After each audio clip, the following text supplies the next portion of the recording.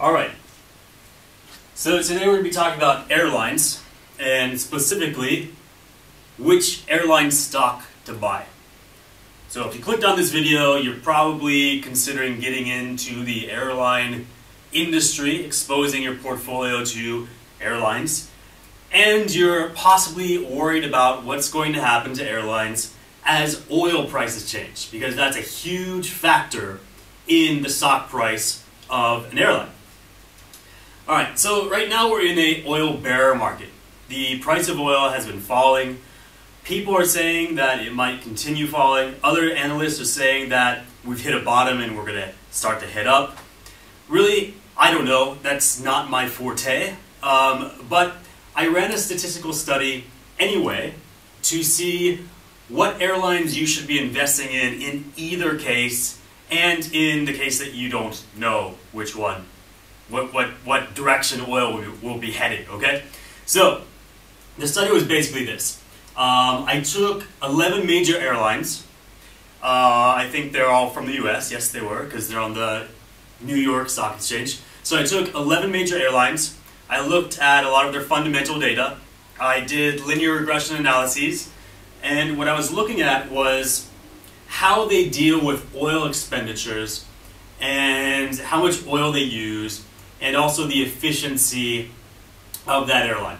So what I did in the end was I chose 3 winners for those stocks. All right?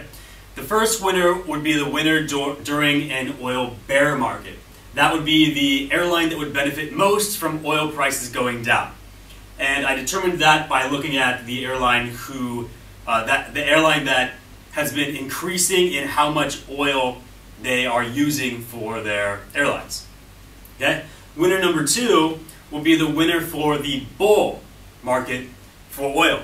So if oil prices start to go upward, which airline would be the best?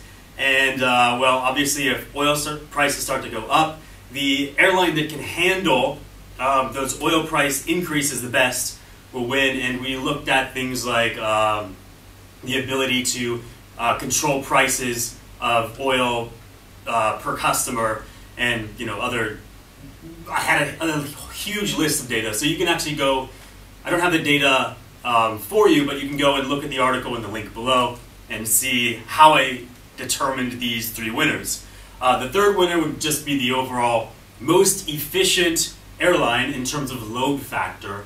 Load factor is a common method to measure airline efficiency. It basically says how full are your airplanes, and how much money are you getting per flight, something like that. Okay, these are just details. Overall, the point of this video is to show you which airline you should invest in, depending on your outlook on the oil market.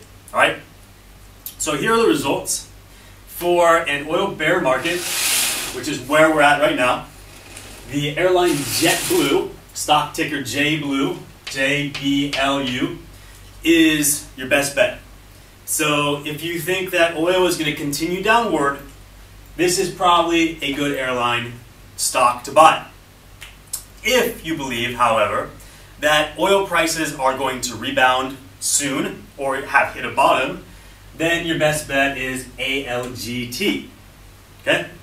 And then if you don't really know, if you are neither bullish nor bearish on oil prices, what you're going to do is you're also going to invest in ALGT because they have the highest load factor. Load factors tend to top off at around 90%, and ALGT has been topped off for the past 5 years or so. They cannot get it any higher, and all of the other airlines I looked at have not reached ALGT's level and sustained the level. Sometimes they'll get close to 90% and then drop a bit, but overall, in terms of efficiency, ALGT is your best bet in a uncertain market. All right, but because JBLU has so much expenditure on oil, if oil prices continue downward, they will probably outperform ALGT. Otherwise, ALGT will outperform JetBlue. So I would say only invest in JetBlue if you believe that oil will continue downward. Otherwise, invest in ALGT. Now you see I've written DAO here, which is Delta Airlines. Why did I write that there? Well, after I ran this study, someone said, hey, the study looks good, but you included the years after 9/11, which is when the airline industry kind of tanked. And at that time, it was an anomaly in the airline industry, so you should remove all that data. And I did, and I reran the study, and the results were the same, except you would replace JetBlue with Delta Airlines. So if you don't think, I personally don't want to remove the years after 9/11, considering them outliers. I don't really like doing that. But if you really think those are outliers and that the airline industry should not be able to cope with such an event for whatever reason, I mean, it's a business. Sometimes you're going to have problems in the economy, such as 9/11. You're going to have unexpected events. So I would include all that data just to see how certain airlines cope with that. And I don't think that would hurt the linear regression too much. And actually it didn't, because the results were basically the same. But Dow kind of edged over JetBlue.